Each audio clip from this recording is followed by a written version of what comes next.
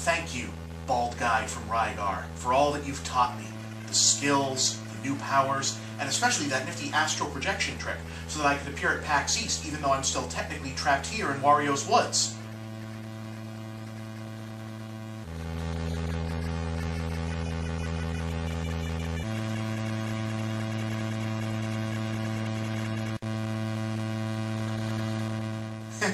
I like that movie too.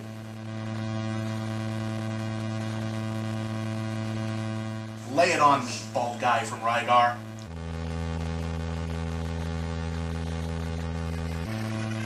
Oh, good. I was wondering how we were going to work that into this particular chapter.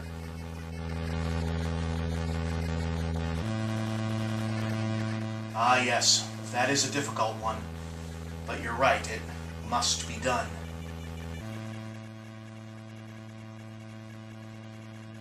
Retro gaming, classic gaming, golden age, old school. So many names for one simple idea. Old games and games that seek to capture the spirit of old games. Gaming is really the only pastime, hobby, or art form where appreciating stuff from before the most recent iteration needs some special classification. No one calls themselves a retro reader just because they prefer Charles Dickens to David Sedaris.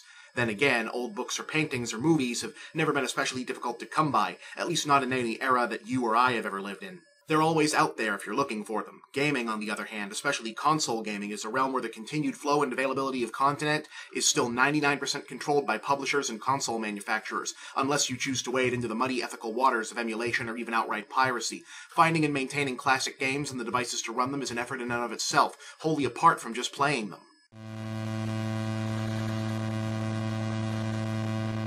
Don't we all? Of course, it's also not a very accurate descriptive term. Let's be honest, retro gaming is pretty much a shorthand for Gen X nostalgia about video games. It only seems like some special phenomenon because it's new. The first waves of Generation NES is finally old enough to be legitimately nostalgic about stuff. If you ever wanted a symptom of how much the information age is speeding up our psychological ages, this would be it. Our parents' generation were in their late 40s before they started to wax longingly about their childhoods. Our grandparents didn't until they were our grandparents. But me, I only just turned 30, and yet my earlier life of 8-bit graphics and Castle Grayskull seems like some ancient half-remembered dream. And I know I'm not the only one. Dear God, can you imagine how old we'll be when we're actually old?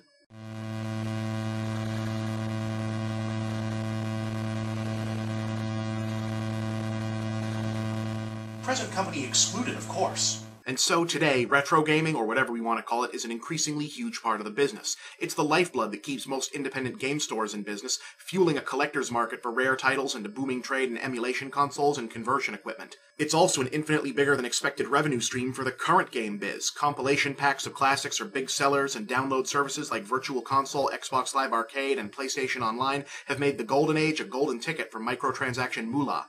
It's also had a wholly unexpected effect, a revival. While there's always been a niche market for throwbacks and reminders of days past, people have been hacking old games to assemble newfangled tributes as long as the capabilities existed. Around a decade ago, the whole scene exploded. Fan-programmed retro demakes of current-gen games became an internet sensation, and a lot of the big guys took serious notice. Nintendo sent the Mario Brothers back to their side-scrolling roots and scored a huge hit. The next-gen reboot of Bionic Commando was one of this gen's most prominent failures, but the retro revamp of the original was a smash. Sega took a couple swings with Sonic the Hedgehog because, hey, why not at this point? Capcom and Konami took things one step further and used old-school sound and graphics engines too, and the indie art gaming world found a new favorite toolkit, with titles like Braid and Cave Story using the retro aesthetic to express an original vision.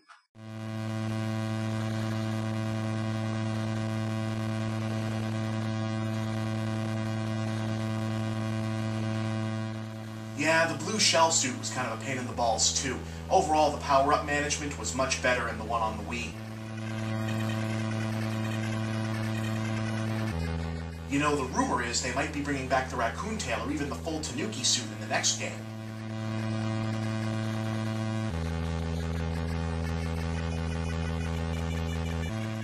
All in all, if you're anything like me, i.e. you're just fine with modern gaming, excited to see where it's going, and always eager to embrace change, yet still operating under a comparative baseline that it's been pretty much downhill from right about here, these are good days. The retro aesthetic has pulled lost souls back to their proper track, raised old pals from the dead, and given me almost more self-consciously time-displaced t-shirts than I know what to do with. And yet, the question must be asked, is there a downside to this? Let's be honest, for all the arguments that can be made, I should know, I'm about to make them, about repurposing an outdated aesthetic for contemporary use and heritage preservation, let's be honest with ourselves. Mega Man 9 and 10, while awesome, are not about lofty artistic goals. They're about us wanting to ensconce ourselves womb-like in a reminder of happier days spent with the original games, and Capcom wanting to sell that experience back to us. And while I think there's an argument to be made that New Super Mario Bros. Wii did, to a certain extent, move the medium forward, most throwbacks like it definitely don't, and doing so wouldn't even have made the top 10 list of Nintendo's reasons for making it. Also, for every braid that uses not only the aesthetic but the storytelling techniques and shared mythology of old-school platformers to explore the meanings of the medium itself, there's 100 other lazy indie games that are little more than reskins of Mario, Contra, Castlevania, or whatever else with a different art scheme. Hell, one of the main reasons Cave Story felt so fresh was that the game it was most prominently inspired by, Blaster Master, is kind of obscure. Look, you all know me by now, I won't lie or shy away from who and what I am. I'd happily see the 8 to 16-bit retro game ephemera hang above the medium forever, dwarfing all other growth and expansion of the medium with the sheer magnitude of its chip-tuned, pixelated glory. But realistically, I've got to recognize that while it'd be great for me, it'd be kinda stagnating and crummy for the medium of gaming as a whole. Creative industries like gaming need to grow and embrace the new if they are to continue being relevant, and it's very conceivable that if enough gamers, especially nostalgic adult gamers who have more money to spend than the younger ones, are content with reliving their own youth over and over, more companies will follow that path to easy money rather than the path of innovation. My willingness to keep playing 2D Mario revivals shouldn't be depriving the next Overthinker to be from something fresh that they might love just as much. I've brought this up before, but this is a big part of what helped cripple the comic industry in the United States. Once publishers realized it was easier to make money selling older, deeper-pocketed fans the same stuff they'd always liked back in the day than coming up with new stuff to get new readers, they did. And if you want to see just where that goes in terms of short-term good versus really, really bad ends, go read Frank Miller's original Dark Knight book, and then read the second one. Yeah.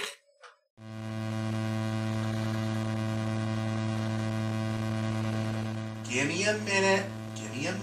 Fortunately, I don't think we're quite there yet, possibly because the nostalgic retro gamer community has the good sense to act in moderation, but more likely because we're just not as much of a market force as the web can occasionally make us feel like we are. Indeed, the retro gaming explosion has happened in tandem with what's turning out to be one of the most creative and expansive period in gaming in a long time. Controllers redefined, whole new platforms emerging, the rise of Steam, and the two markets seem to be complementing rather than fighting one another. And as much truth as there is in the idea of retro gaming trend as nerd nostalgia, you can't really deny that it's part and parcel of the medium's current focus on expanding its artistic horizons at pace with its technological ones. Part of this is the often noted plateau being reached in terms of the old graphics arms race. Think about it. When's the last time anyone outside of Crytek was trying to sell a game exclusively on how powerful the graphics engine was? We've reached a point in the realms of realism and detail that they're no longer surprising, and much like what happened in the development of the painting arts, concepts like abstraction, surrealism, and minimalism, which had always existed in one form or another, are getting a second look. Yes, the original driving force behind the present pop art fixation on pixelated art and model-confining designs was good old-fashioned nerd memory porn at first. But a lot of the work it inspired is grounded in the solid artistic principle of abstraction. Part of the reason that old-school games slid more easily into gonzo visual creativity was that the limits of pixel art forced visuals to be rendered in an abstract manner, and having that abstraction spread through an entire game's design unified the myriad elements into a cohesive vision. You ever notice how the monsters and cheap effects in old black and white B-movies look more real than the same kind of cheap effects in color B-movies? That's the same principle. Because black and white is itself an unreal abstraction, it unifies the real actors and sets with phony monsters by making them all abstractly monochromatic. To use the most famous gaming example possible, what could possibly make a classical ethnic Americana working-class archetype, a European-style fairy tale princess, and a Japanese mythological cryptid fit together smoothly, making them all out of the same blocks and limited color palette? And on the control side, I think we're finally learning that not every game needs to use every tool in the box, any more than every soup needs every ingredient. How many classical franchises faltered in past generations because we tried unsuccessfully to make them grow up from 2D to 3D, only to find that they lost their souls in the transition? Contra didn't work in 3D. Sonic, let's not go there again. The point is, we made them 3D because we felt everything had to go that way. But now in hindsight, we've realized that locking the movement into 2 dimensions isn't inherently a bad thing. The recent 2D Contras have kicked ass. Street Fighter 4 is epic. I played the new Mortal Kombat revival and I can tell you that's epic. And while I know Donkey Kong 64 has its fans and wasn't bad by any means, Donkey Kong Country Returns is overall a flat-out better game. Finally, at this point, it's even less fair to call the genre retro when it's expanded into areas and audiences with no frame of reference for what retro is supposed to mean. 90%, hell, probably higher than that, of iPhone, mobile, indie, and casual games are using a retro-style template simply because the stripped-down, basics-focused aesthetic suits them. There's a whole new generation of gamers coming in on simple pick-up-and-play stuff like Angry Birds or Plants vs. Zombies, which aside from their control scheme would have been right at home on an early 80s console or even the arcades. In the end, it's about the vitality of preserving our own history. Retro games are the seeds from which all the rest of this has sprung. Playing retro games gives us all a tangible, immediate connection to the evolution of the medium, while making retro-style games gives up-and-coming designers a hands-on understanding of the time-tested core concepts that are as true in Dragon Age today as they were in Berserk a long time ago. It's about respecting the past and holding on to it in order to carry the lessons of the classics into the here and now, making sure that we stay on the right track for the future.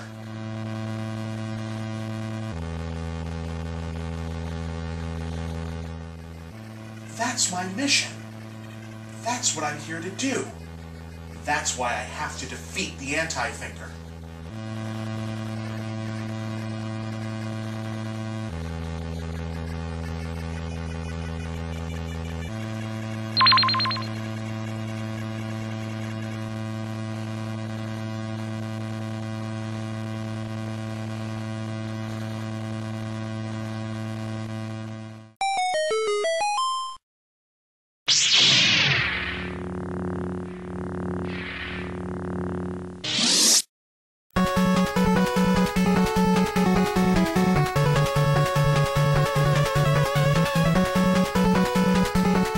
I will.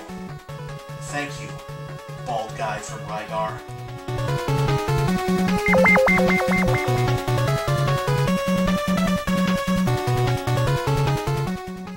As I left the Tower of Mystery, I could feel myself growing stronger, more assured, more ready. Only one question still lingered. Why the hell do they still call this Wario's Woods anyway?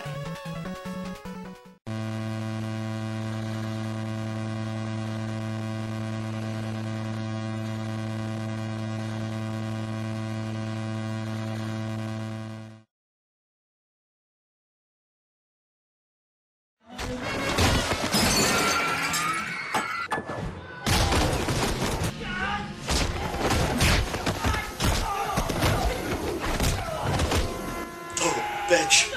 He just killed like 50 of you guys with his elbows. Just give him back the fucking elephant. Oh, what now? AntiThinker. Fuck me. What are you doing? I'm taking over the show, sir. Yeah, like you told me. I mean, you know, take over the show, spread the gospel of anti-thought throughout the web. I mean, that was the plan, right? Yeah. No. What are you doing right now? He was only doing these things once every couple of weeks, alright? I had some downtime. Why have you not yet destroyed the Overthinker? You don't need to worry about that, Chief. Yeah, I zapped him the Wario's Woods. He doesn't have nearly the EXP needed to break any of the binding spells. By now, the wilderness has totally taken care of him for us, Chief. Wrong! Behold, yet he lives. No, that's not possible. Unless... he must have found the old man. He must not be allowed to return. The plan is far too close to completion to be... AntiThinker? Yes, sir. Why are you still in human form? I need to blend in. You know, I mean, granted, there's no one else here at the time, but, you know, to fit in this world. Enough! Oh, come on, man. I really like having these hand things. Transform out of that ridiculous disguise this instant, you miserable worm. All right.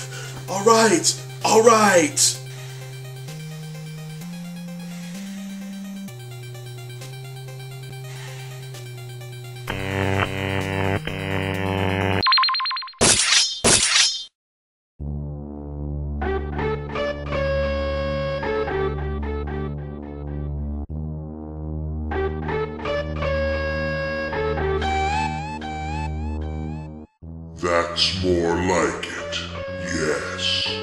A proper scion of the Antiverse. Yes, my master. The Overthinker. He has never seen your true form, has he? No, he has not. Excellent. You will go to Wario's Woods and confront the Overthinker in person, while he is still unaware of what manner of creature he truly faces. Yes. And there, I will destroy him once and for all.